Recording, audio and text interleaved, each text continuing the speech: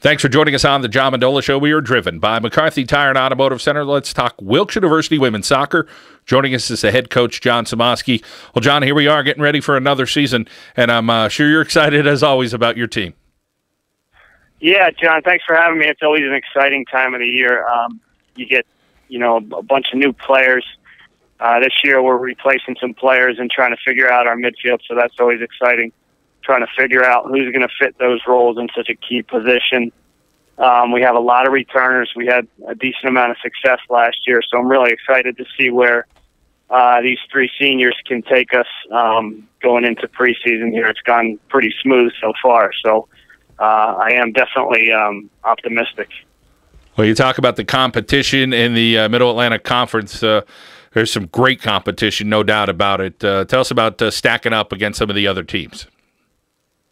Well, we've always been competitive, and we expect to be competitive every year. It's there seems to be over the last 2 or 3 years a new team popping in here and there that just kind of shows a new hand. And last year it was Kings, and the sales I thought was very strong.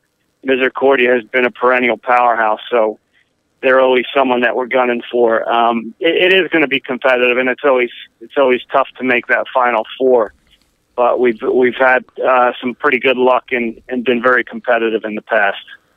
Well, it seems like the women at Wilkes, when you see them not necessarily playing soccer, they're a close-knit group. Whether they're working the concession stand during the winter or they're hanging out together somewhere, these young ladies, they play as a team, and it goes both on and off the field.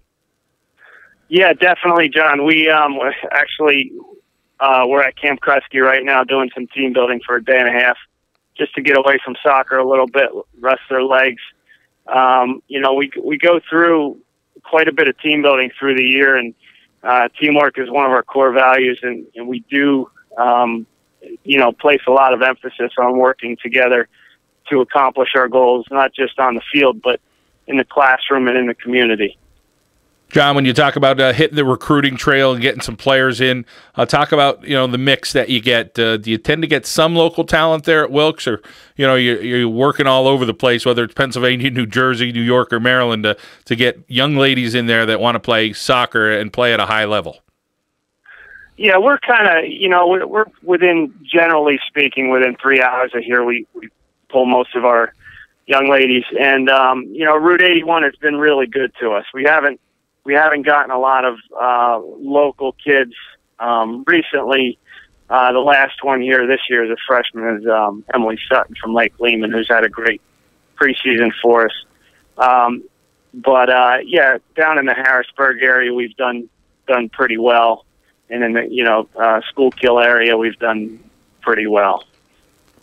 John, when you talk about the schedule this year, it's a one-game approach, I'm sure. But, I know they get fired up for Misericordia. As you mentioned, Kings was improved last year, so that's going to be good too. But it's hard not to get up for every game you have, and a great facility over there at Wilkes as well. Yeah, we always try to schedule tough, John. Like last year, we've always had Cortland on the schedule. Last non-conference game of the season. Last year we had Rowan, Stockton, and this year we've got Stevenson on the schedule, who's in the top 10 in the region. Along with some of the top contenders in our conference who are nationally ranked, like Misericordia.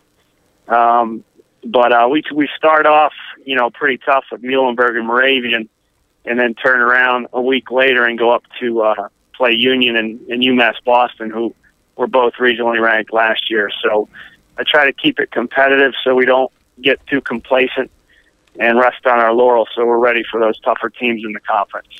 John, how about the breakdown of this year's team? I think you mentioned the 3 seniors, but talk about each class and how many young ladies you think are going to hit the field. Do you have pretty good balance overall as far as each year? I do. I think it's a very good balance. We do expect our 3 seniors to lead the way. We've had some really impressive freshmen this year in preseason. Our junior class is, we've got really good numbers there and a lot of talent that I think we have 9 or 10 juniors, including, a couple transfers. So, and then our sophomore class, had a nice year last year, just getting their feet wet, and the majority of them getting quality time. So I think they have that under their belt, and looking forward to allowing that to propel them forward to this year. Coach, is there a stamp as far as Wilkes University women's soccer, as far as the style that you play, or what other teams can expect for you, or vice versa? I guess what you're getting sometimes, whether it's at Misericordia or at Kings or some of those schools. Yeah, traditionally, John, we've played a lot of possession on the ground, and we've done pretty well with that. We're really trying to focus on attack this year and just getting forward early. We've got some really good athletes on this team, and we've got some tremendous speed. So we're going to play a little more direct. We're going to try to get forward early, and we're going to really press teams. We've got a bunch of kids here that are really fit and a lot of great athletes. So we're going to put pressure on people, and we're going to try to get after them early and maintain a high level of intensity throughout the 90 minutes. Well, John, we look forward to seeing how your team does during the year. 3 seniors at Wilkes University for the women's soccer program, and as he mentioned, some talented freshmen as well. John, we thank you for your time. Yeah, thank you, John. Appreciate it. Wilkes University women's soccer here on the John Mendola Show. We are driven by McCarthy Tire and Automotive Centers.